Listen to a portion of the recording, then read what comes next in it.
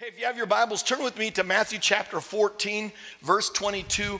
Matthew chapter 14, verse 22. We just finished the series, The Truth About You, and I hope you enjoyed that series. I think I told you guys it kind of went a different direction than I thought it was going to go, but I absolutely loved it. And a couple of things that we learned, or that we are learning, because sometimes we heard it, but we haven't quite fully learned it yet. But a couple of things that we learned in it is that you are not your past mistakes. You're not. I know the accuser is nonstop saying that to you. Now, he may just be putting the thought in your mind that you are this, that thing, where you missed the mark, or it may be somebody else that the enemy is actually using that is constantly reminding you of that past mistake, but you are not your past mistake. And I hope you start to believe that and just stand on that and just remind yourself when you feel like, oh, I'm that failure, that you're not. And the other thing is, you are not the labels that other people have put on you. Or maybe you put on yourself. That, man, I can't learn that kind of stuff. I hear people tell me this all the time. I try to read the Bible, but I just can't learn it.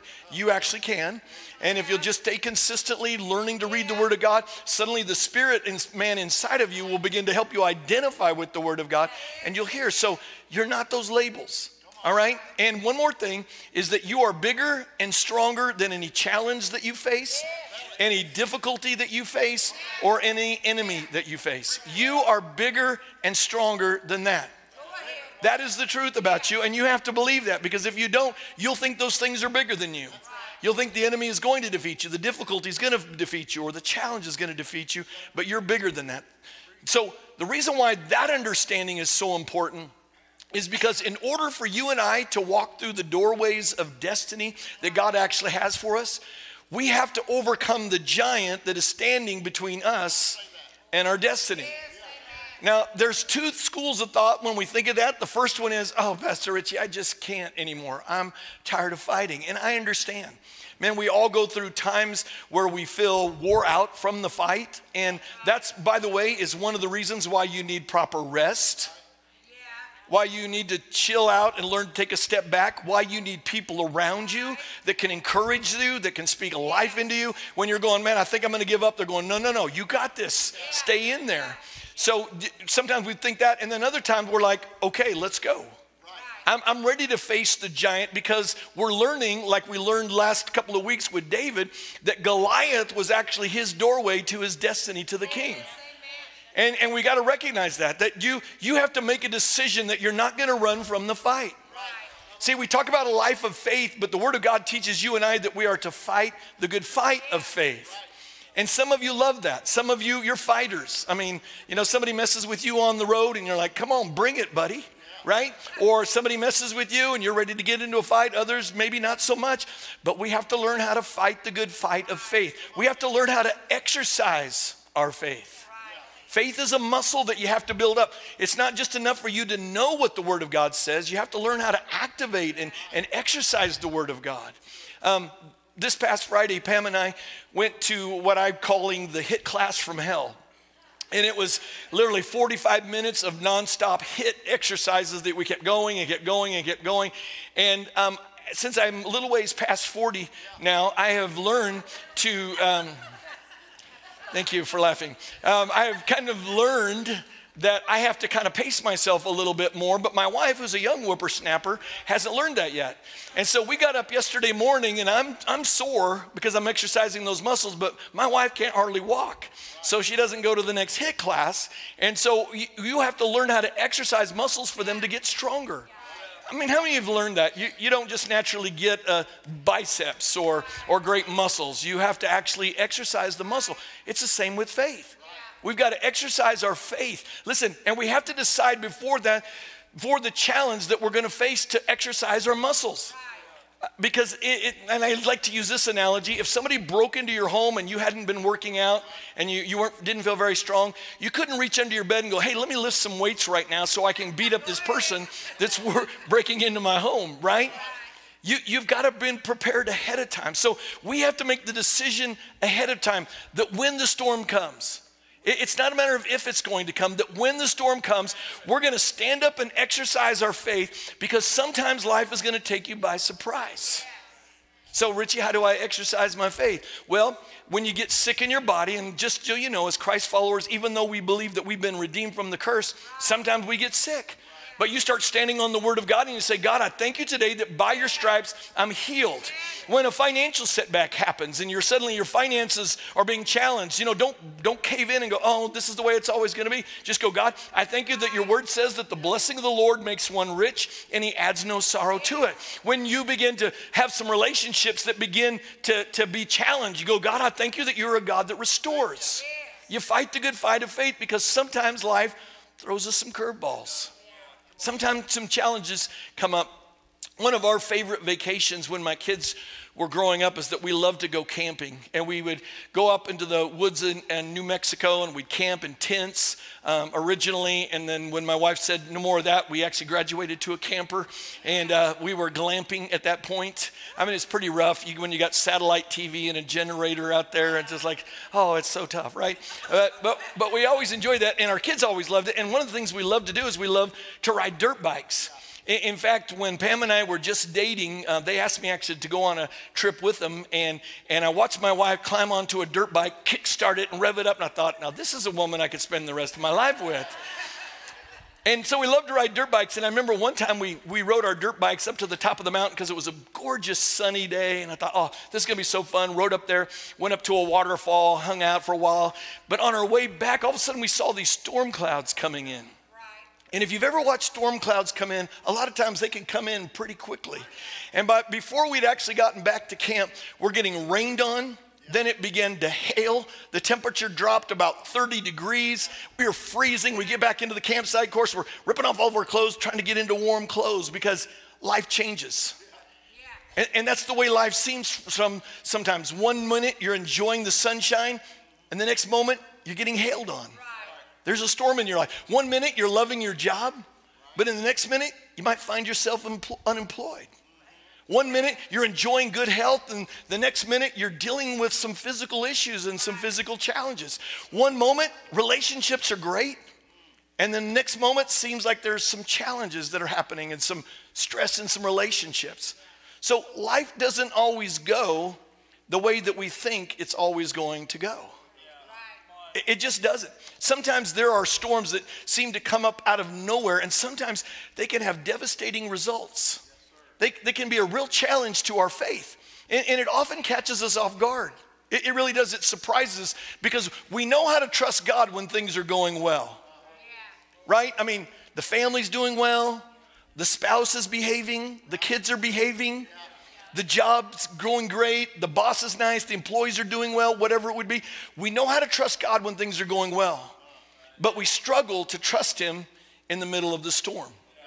And so, see, storms don't actually steal our faith and trust in God. They actually just reveal the level of our faith and trust in God. Because it's easy for me when things are going well, going, God, I trust you, thank you. But in the middle of a storm, it reveals where I'm at with my faith and trust in God. Because we've got to understand that when the storms come into our life, you're going to have to decide ahead of time what you're going to do. You can decide now. The way I like to say it is that you've got to remember in the dark what you learned in the light. And when things are going well, you can make a decision, God, I'm going to trust you in the middle of the storm. So that when the storm comes, again, it's not a matter of if, you can go, God, I trust you. God, I trust you. I know that you've got this. I know that you haven't forsaken me.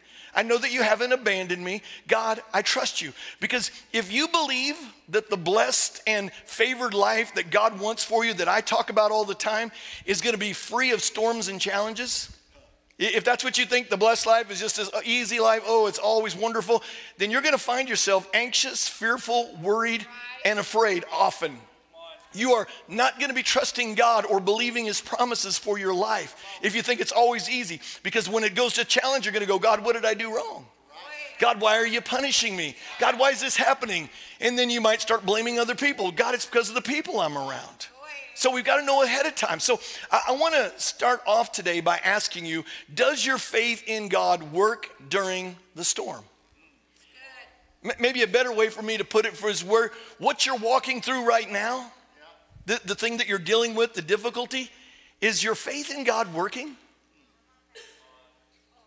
Is it working? Have you already decided that you're going to trust God? Have you already made a decision, God, I'm going to trust you? Do you know what you're going to do when the storm comes? It's one of the most amazing things to begin to understand is that you can make decisions ahead of time of how you're going to respond. Sometimes in marriages, I see people dealing with the same problem over and over and over again. And we get in this doom loop where we start hitting on each other's pain cycle and we get stuck in it. But if you can decide ahead of time, listen, even if he or she says the wrong thing, I know what I'm going to do. I'm going to respond correctly. And not in a self-righteous, pious, well, I'm going to respond correctly, all right? Because we do that, that doesn't work. But I'm going to respond correctly. So they're unkind to me, I want to be kind back. You can decide ahead of time. Do you know what you're going to do when it doesn't go the way you think it should go? Do you know what you're going to do when it doesn't happen when you thought it should happen? That it's not happening as fast as you think it should. Do you know how to have faith, or do you know how to exercise your faith in the middle of a storm? Because again, it's easy when things are going well, but can you do it during the middle of the storm? See, if you don't know how to exercise your faith in the middle of the storm, when the storm comes, it can become very easy for you to quit in the middle of the storm. So you'll quit on the marriage. You'll quit on God. You'll quit believing in his goodness towards you. Listen, I don't know, if you don't know how to have faith in the middle of the storm, you may actually miss the miracle that God actually has for you. You may miss, again, going back to our analogy we looked at with King David, you may miss the opportunity to step into the kingdom or the next step that God has for you. And what you're going to find is that most storms are really going to take you by surprise. They'll just seem to come out of nowhere. And even though Jesus said this in John 16:33, look at what Jesus is talking to us, encouraging us. In this world, you will have trouble. Jesus told us that. Storms still take us by surprise. And a lot of times, storms seem to follow right on the heels of this incredibly blessed time in your life. Things are going well, and then all of a sudden there's a storm. This is what was actually happening to the disciples in this passage in Matthew chapter 14. This is the passage where Jesus, we witnessed the miracle of Jesus feeding the 5,000. Many of you know this story, but can you imagine being there on that day? They're in this remote place, meaning there are no restaurants around. Now, most of us can kind of identify with it a little bit. If you remember back a few years ago when COVID happened and we were like, what? There's no place I can go to dinner tonight? Because some of us live in restaurants, right? The Bible says there were about 5,000 men plus women and children, meaning could have been possibly as many as 20,000 people that were there that day. And the only food that they could scrounge up was 5 loaves of bread and 2 fishes. That's all they can find. Listen, some of you are masters with taking leftovers and feeding your entire family. That's pretty impressive. But think about Jesus. He takes 5 loaves and 2 fishes, give thanks for it, breaks it, and then feeds 20,000 people. That's incredible. I don't know if you know, but that's a miracle. He does that. And then Jesus does something that when you read it in the context of the whole passage, you're kind of going like, okay, now, Jesus, why would you do that? And it's our verse today, Matthew 14:22, and it says, immediately. Right on the end of this big miracle, immediately. There's not accidental words, by the way, in the Bible. The writers just didn't go, let me just add immediately because I like that word. All right? It says, immediately, Jesus made the disciples get into the boat. Now, why would Jesus do that? I can tell you as a pastor looking at that, he's having incredible success. Ministry is popping. Things are happening. I mean, you've got overflow crowds. And I'm sure that Jesus' social media page, if he'd had it back then, is going crazy. I mean, he had probably gained about 20,000 instant followers from what had just happened, right? And I'm sure that everything Jesus is posting right now is going viral. People are retweeting it, reposting it because they just can't get enough of what Jesus is saying and what Jesus is doing. Are y'all catching the analogy? So why would Jesus do this? Here's why. Because he knows that sometimes our success can cause us to lose focus of what's really important. Sometimes our success can cause us to lose focus of what's really important, because we have a tendency to want to live in our last success. That what we did before, we want to live there, or where we currently are. We want to live there rather than taking our next step. Or understanding that Jesus is focused on a process more than he is our success. That life is a journey. It's not just a destination point. It has destination points along the way, but he's interested not just in the success, but the process. See, because process takes us from where we are right now to where he wants us to be. And a lot of us wouldn't go through the process, except Jesus makes us go through it. He takes us through it. And you'll find that there seems to be a lot of storms in our life that are a part of the process. They really are. Again, our storms are the gateway into our destiny. So again, our verse, Matthew 14:22, it says, immediately Jesus made the disciples get into the boat and go on ahead of him to the other side as he dismissed the crowd. And after he dismissed them, he went up on the mountainside by himself to pray. Later that night, he was there alone. And the boat was already a considerable distance from land, buffeted by the waves because the wind was against it. So these disciples, the success that they had just experienced, they now find themselves in the middle of the storm. You ever find yourself there? You just had a success, just had a breakthrough. You're so excited about what's happening in life, and now you're finding yourself in the middle of the storm. Verse 25, shortly before dawn, Jesus went out to them walking on the lake. I want to see that when I get to heaven. And when the disciples saw him walking on the lake, they were terrified. It's a ghost, they said, and they cried out in fear. And Jesus immediately said to them, and I believe it's what Jesus would say to us also, is take courage, it is I, do not be afraid. Catch that last line again with me. Take courage, it is I, don't be afraid. Do you know that courage has to be taken? It has to be taken hold of. Courage does. You see, whenever you see somebody acting courageous, you see someone who has chosen to take hold of courage. When you read stories about people that fought maybe in Vietnam or World War I and they did these courageous acts, they simply made a choice to overcome fear, overcome some things that were happening on the inside of them, and they took hold of courage. And what Jesus is contrasting here is courage with fear. Because if you don't take hold of courage, fear will take hold of you. Because in the moment when you get blindsided by something that happened in life, the immediate response that you feel is fear. God, how are we going to get out of this financial situation? God, how am I going to be healed? God, how is this going to get any better? But in that moment, you have to make a decision to take hold of courage and say, God, my trust is in you. God, my confidence is in you. Your word says, by your stripes, I'm healed. God, your word says I'm the head and not the tail, that I'm above and not beneath. You got to stand on the word of God. Well, Pastor Richie, I don't know all the word of God. It's okay. Just start by saying what you know about the word of God. I promise you, God's not up in heaven going, boy, that was so close to the King James Version, I would have almost given you that if you'd said it quite right. He's not rating you, okay? Now, the more you know it and the better you know it, the more right you will be, if that makes sense. But man, sometimes it's just, God, I know you're good. That's it. Yes, sir. We got to declare the promises of God. So it's interesting to me when we look at stories in the Bible that we often miss the grittiness of real life that is actually taking place. See, because many of us believe that the Word of God is the inspired or the holy Word of God, which it actually is. But we believe and often miss the reality TV that's going on. Right.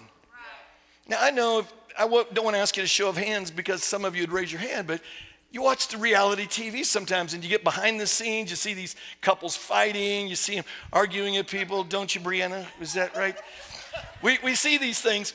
We often miss that life is like reality TV in the Bible played out in front of us. That people in the stories what people in these stories are dealing with is just real life. It really is, because we believe that because something supernatural is happening, that they really didn't have a choice, that God just made them do it. That David didn't have a choice. God just made him go fight Goliath. But no, he had to rule through some things and over some things in his life. Because the stories that we find in the Word of God are filled with people who dealt with life just like us. They did. They dealt with the same things that we deal with. In fact, in Mark chapter 8, there's this incredible miracle where Jesus heals this blind man. And you can read the story, we can see the miracle, but miss out on the fact that this man had to exercise his faith in order to receive his miracle. He had to exercise his faith. In fact, if you want to read along with me in Mark chapter 8, verse 22, it says this: they came to Bethsaida, and some people brought a blind man and begged Jesus to touch him. Now, first of all, I love the fact that these friends brought this blind man to Jesus. You know, and we look at that story and we go, oh man, that's so cool they did that. Do you know you and I get to do that same thing every day of our lives? It may not be a blind man from they can't see with their eyes, but if they're not saved, they can't see with their heart. They don't understand God, and we get the opportunity to bring these blind people to Jesus. He took the blind man by the hand, and watch this story, and led him outside of the village. I want you to hold on to that because I'm going to come back to that. When he had spit on the man's eyes. Did y'all just read that with me? When he had spit on the man's eyes. Can you picture that just for a moment? Maybe you don't want to, but Jesus spit on the man's eyes. I was thinking about this week, and I was thinking, how often do we want to sanitize what we want God to do in our life?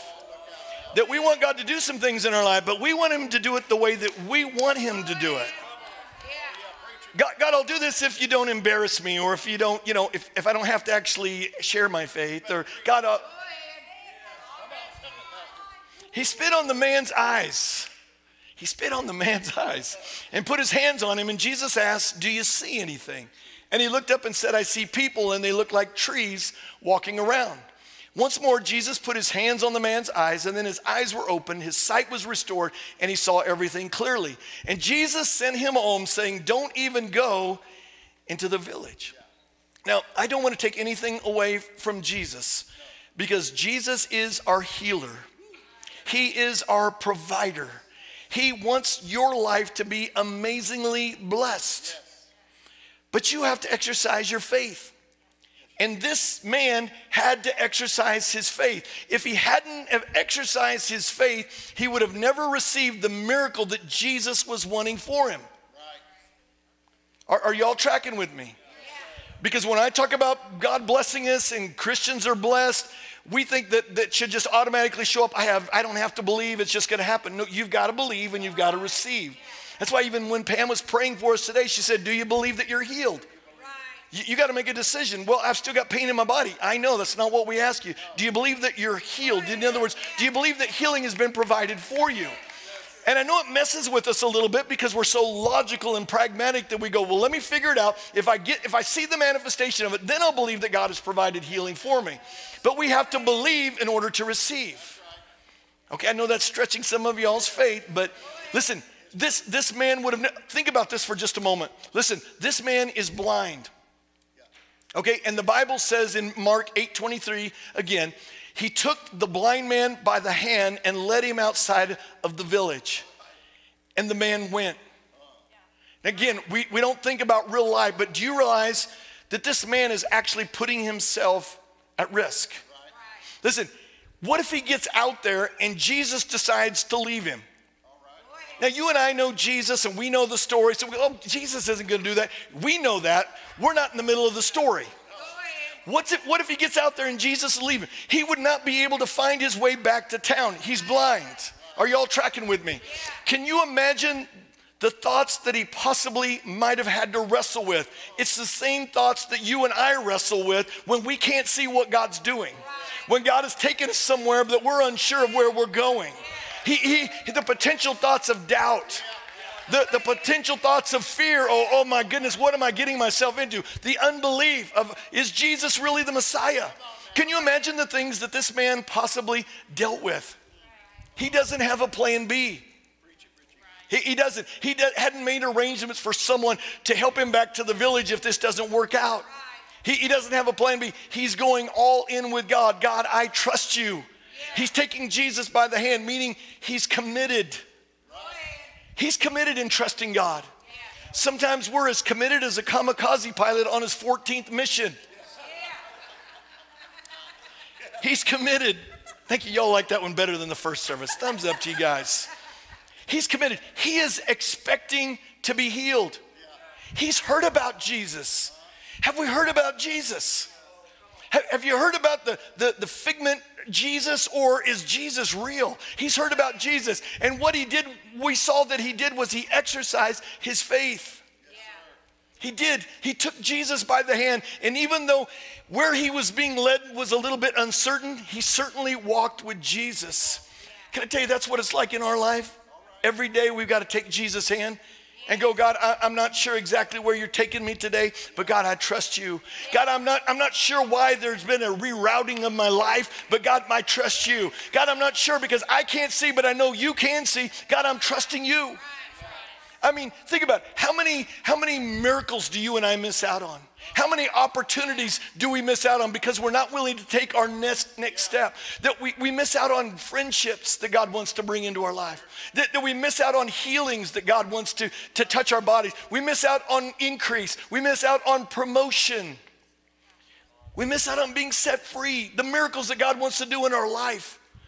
Because Jesus has taken us by the hand and he's begun to lead us unto an unfamiliar path. And we can't see what he can see. Man, it's one of the things I have to step back and remind myself all the time is I can't see what he sees, so I'm going to hold on to his hand. And we aren't sure exactly where he's taking us, so what we do too often is we stop and we let go of his hand. God, I took 2 steps with you and you didn't do it, so God, I'm out. And we're unwilling to go any further with him. Or we argue with him. Now, it's not what we call it, but we talk to him like he's unsure about what's going on. God, do you know what's going on? Yeah, creator of the universe. Knew you before the foundation of the world. Knew everything about you. Still know everything about you. Is this making sense? So instead of taking our marriage to the next level, instead of taking our family to the next level, instead of taking our career to the next level, instead of taking our health to the next level, instead of taking our finances to the next level, we play it safe. Because we're stuck in a rut. And we're comfortable in our rut. It is, it's comfortable, it's familiar. What we don't recognize is we're living down here in a rut when level ground is up here. We're already living beneath our privileges. And let me remind you what a rut is. A rut is just a grave with the ends knocked out. And we get stuck in a perpetual rut for the rest of our lives. So what if you and I started to exercise our faith? Not just when things were well, but when things are challenging, going, okay, devil, I see what you're trying to do. You're trying to mess with me. But I'm ready to fight the good fight of faith. So the Word of God says this. And you started declaring the word of God. What if we started believing the promises of God? Let me say it again. They are promises. Yes. They're not wishful thinking, hey, this might happen, just check it out. What if we started believing the promises of God? In fact, let me give you a promise, Hebrews 5:5. I will never leave you. This is God speaking. I will never leave you nor forsake you. So if you ever feel abandoned by God, Hebrews 5:5, you promise to never leave me nor forsake me. So God, I know that you're with me. I'm exercising my faith. My faith is getting stronger. What if we begin to decide, I believe that God's a good God. I believe that God wants to do some amazing things in our life. I believe that God's watching out for us. Because listen, even though he said in his word that in this world we will have trouble, again, John 16:33, in this world you will have trouble. He doesn't leave us there. Because he goes on to say, but take heart, I have overcome the world. If you're in him, that means you're an overcomer too. I say it all the time, but you're not ever fighting for victory. You're fighting from a position of victory. And you may feel a little defeated, and you may look a little defeated right now, but you're not defeated because the enemy is trying to get you to be defeated. So why would God tell us that? Why would God say that in this world you will have trouble, but take heart, I've overcome the world? Well, right before that, then the first part of that verse, he tells us why. I have told you these things so that in me you may have peace. That you and I can have peace. Peace is the referee, if you will, in our lives that constantly helps me recognize I've got my eyes on Christ. I've got my eyes on his goodness. I've got my eyes on his promises. Or I've got my eyes on my feelings. I've got my eyes on my problems. I've got my eyes on my challenges. See, it's in Christ that you're going to experience peace. It's not in living in your circumstances. It's not living in your situation. It's not living in your feelings. Peace is only found in Christ. So we have to make a choice.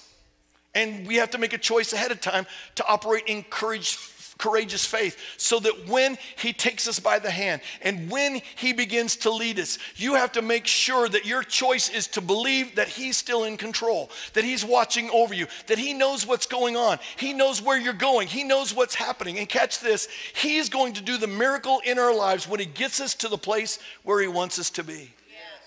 We want the miracle to show up today. God, if I start walking with you today, then I'm believing for the miracle today.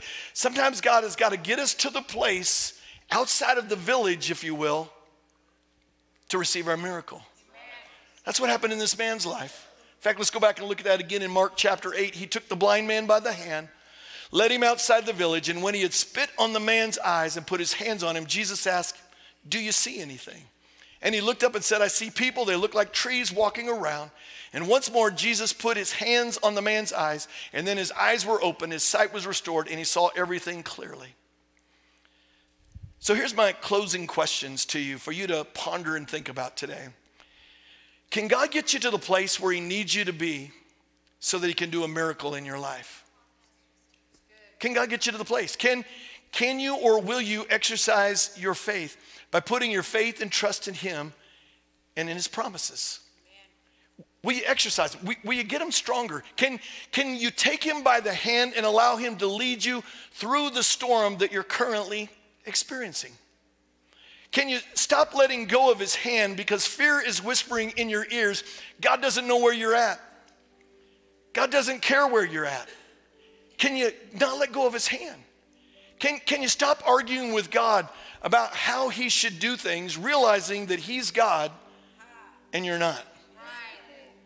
Can you get to the place where you have the courage to operate in faith?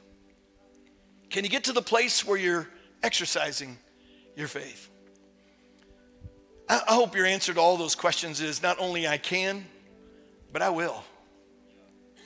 I will. Today's the first day of the rest of my life, and I may forget for a moment. I may get blindsided by something that I'm confessing the problem once again, but I'm going to adjust. I'm going to make some declarations over my life. I'm going to remind myself about God's promises. Because see, by taking hold of courage and choosing to walk out a courageous faith, you'll take your next step to position yourself for miracles. Man. Every problem that we encounter is just an opportunity for God to show up in our lives in an incredible way. Because see, we either believe God's promises or we don't. That's where it comes down to. We're either going to take hold of courage or we're going to let fear take hold of us. So it's our choice. And by the way, it's one we have to actually choose every day. Every moment of every day. In fact, we can't choose it in here today, walk out and go and it's set. Because life's going to happen to you tomorrow, the next week, the next month. And we have to choose it multiple times every day. Choose courage. Choose to exercise your faith. Choose to build up that faith muscle. So where's God leading you right now? Where is God? What has God been talking to you about? What do you think your next step to your destiny is? Is it to start praying? Maybe you don't ever pray. Maybe it's for you, it's, man, God's been speaking to me about praying. Well, how do you know God's speaking to me? First of all, he starts dropping it in your spirit. But if you don't hear it in your spirit, he'll bring people around you. And they'll start talking to you about your prayer life or whatever it might be. Maybe it's reading the Bible. Your next step is reading the Bible. Start to get into the Word. Let the Word of God get into you so that when the storms come, you've got something to stand on. Maybe it's about getting in a small group. Small groups that we offer. In fact, we're winding down this semester, but we'll be picking up in January again, where you get in connection with some people so some people can encourage you. Maybe it's about serving. That because you're so blessed and so thankful for what God's done, that you're willing to serve others. Serve here at the church, serve in our city, wherever it might be, you're serving. Giving. That you give of yourself financially, give of yourself emotionally. Or maybe it's leading. God's been speaking to you about, man, hey, your next step is to lead. I want to encourage you today. In fact, I'd really like to challenge you. Get involved in God's kingdom. Get involved. Learn how to exercise your faith. When you learn how to exercise your faith, you're going to be amazed at the things in life that used to bother you that don't bother you anymore, because your faith is growing stronger and your confidence in God is growing stronger. So I'm going to invite you, if you would, just stand up. And right where you're at, do you mind bowing your head? No one moving around. I'd like to pray over you today. And the thing that I'd like to pray over you today is that you take your next step. That you recognize that God is leading you, that where you've been, the success you've had, and the where you've enjoyed life has been great. But God has more for you. He's got more that he wants you to walk in, more that he wants you to be responsible for, more that he wants you to step into. But you got to be willing to take your next step. So our heads are bowed and our eyes are closed. And Lord, I pray over every person that is watching this, whether they're here today or they're watching online. God, I pray that you'd begin to speak to their heart, God, about what their next step is. Maybe it's to pray, read their Bible, get in a small group, to serve, to give, to lead, whatever it might be, God. Lord, I pray, Father, that you would download into their heart, God, a fresh desire to step into everything that you have for them. God, they've been complacent long enough. They've been in a rut long enough. Lord, I pray that you give them the courage to step out and exercise their faith, to watch miracles show up in their life, God, in incredible ways. So God, speak to each and every one of our hearts and let us be encouraged today. God, let us have some courage well up on the inside of us that we take hold of to overcome every obstacle in our marriage, God, in our families, in our health, God, in our finances. And believe you, God, for great and mighty things. So God, teach us how to exercise our faith today, I pray.